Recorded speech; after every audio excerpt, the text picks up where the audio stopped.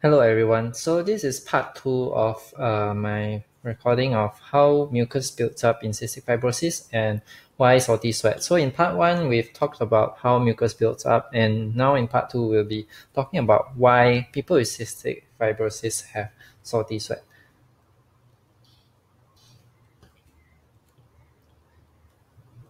So continuing from the previous video, so this is your sweat gland. This is a diagram that I drew of a sweat gland. This is your sweat gland here, and inside here is the sweat being produced by your sweat gland. So these are the secretory cells, and these are the cells that absorb back stuff. And in the cells that absorb back stuff, you have your CFTR protein, and you also have your ENaC, like before.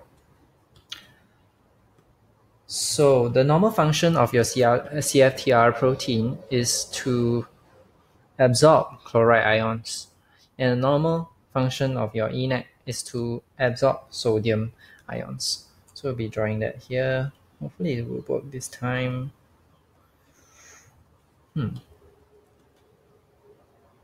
Okay, this is your CFTR, so it absorbs chloride ions. This is your ENaC.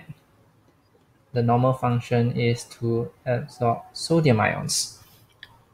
So we mentioned that in cystic fibrosis, there's actually a mutation in your CFTR gene, and the CFTR gene not only responsible for the making of your CFTR protein, which is this channel over here. It is also responsible for down-regulating your ENaC, which is your channel here. That's the case for your respiratory epithelium. However, in your sweat glands, the CFTR gene does not function to downregulate ENaC. So it'll be a different story here. The main mechanism of how you get salty sweat in this case is because of the dysfunction of your CFTR protein. So because of the mutation in your CFTR gene, you have either this protein is not produced, or this protein is produced but it has a weird shape and it doesn't function properly. So let me just draw it out here. So this doesn't function properly anymore, or it's not there at all. This results in increase in your chloride ions in your sweat.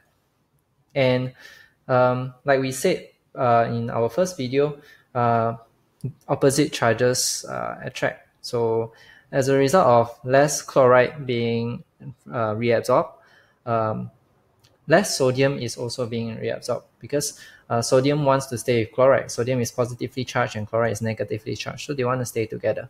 So sodium and chloride levels of sodium and chloride becomes higher. Either no or less chloride gets reabsorbed, and less sodium gets reabsorbed. So more sodium chloride is in your sweat. And what is sodium chloride? That's sweat. Sodium chloride is salt. So that's why people say that in people with cystic fibrosis, they have more salty sweat. Everybody has salty sweat, right? But I've not tasted it myself. But theoretically, or according to textbooks, people with cystic fibrosis have even more salty sweat because of the higher concentration of sodium chloride in the sweat. Okay, I hope that clarifies things. I hope it's helpful. Thank you.